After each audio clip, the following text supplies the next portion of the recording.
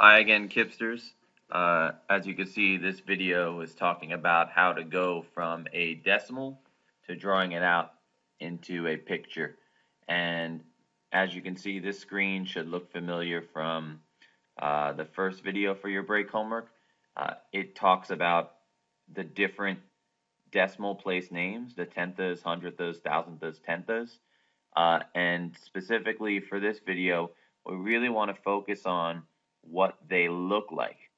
And one way to help us remember what they look like is to remember what they are in Kippish, right? We talk about it. Kip ones would be a box because it looks like a box. Tenthas would be a bar. This is a little byte, this little square for the 100th. Bits, and then crumbs. And if you're able to memorize these, you'll be just fine with drawing pictures.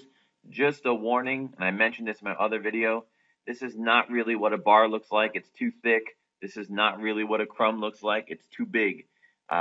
So when you see some of these pictures, they're going to look nasty. But I do want you to realize that both the crumb and the bit are actually smaller than they appear in this video. All right, with that, let's get started with our first problem. Look down here, you see 0.32.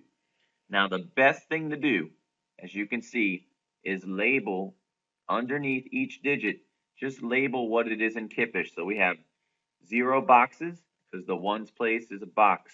Underneath the 3, call out. What do you think we're going to write? Go ahead, call it out. Said bars, you were correct. What about underneath the 2? Go ahead, call it out. Bytes is correct. So that basically means that we have 0 boxes, 3 bars, and 2 bytes. Nothing here, so we don't have to worry about the bits and the crumbs. So let's look at our 100 grid here. How many boxes are we going to draw? That's right, none. How many bars are we going to draw? 3 is right. 1, 2, 3. And again, sorry it doesn't look perfect, but I tried my best with the video. So 3 bars, and then how many bytes are we going to draw? Go ahead, call it out. 2 is right. That's exactly how you draw it. This is 32 hundredths drawn out. Let's try a more difficult one. 1.0223, or the way you'd say it in Mathish, the way mathematicians say it, 1 and 223. What's the name of this place value again? Go ahead, call it out. 10,000 is right. Okay, like last time, let's label underneath. What's going to go underneath the 1? Call it out. Underneath the 0, call it out. Underneath the 2, call it out. Underneath the other 2, call it out. And then finally, the smallest of them all is called the crumbs is right. So this decimal here has all these things. So we'll start off from the left with the box. How many boxes do we have? Call it out. 1 is right. Okay, next step. We don't have any bars. We already have this whole box filled in, no bars. Now, in order to draw 2 bytes, we're going to need a whole other empty box. And let's put our 2 bytes in there. 1, 2. There you go. Bits. How many bits do we have? Call it out. 2. So this is going to get nasty. I told y'all. There's your 2 bits. You see them right there? They're way too thick. I apologize for that, but I couldn't draw it any better.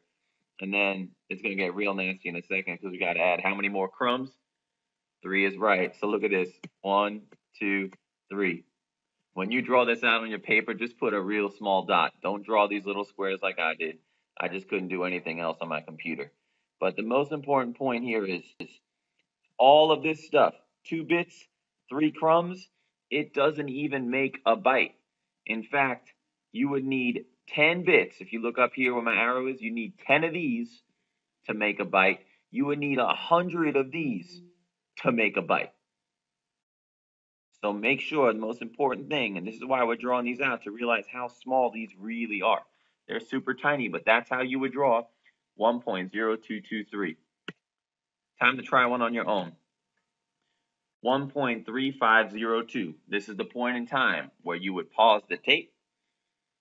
Go ahead and fill out what you think that looks like on your 100 grids. And we'll check back in a minute. So press pause. Go ahead and try it, and we'll see how you do. Press pause now. All right, if you're back, That must mean you have some stuff filled in. So let's see how yours looks compared to mine. First thing I really like to do is just put all of the different kippish ways of writing these place names. So I have my box, bars, bites, bits, crumbs. Okay. Uh, First step you should have done, drawn one box. Your entire first box should be shaded in. Next step, 3 bars. 1, 2, 3. So you should have 3 bars drawn on your paper.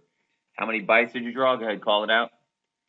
1, 2, 3, 4, 5. There you go. No bits, 2 crumbs, bam, bam.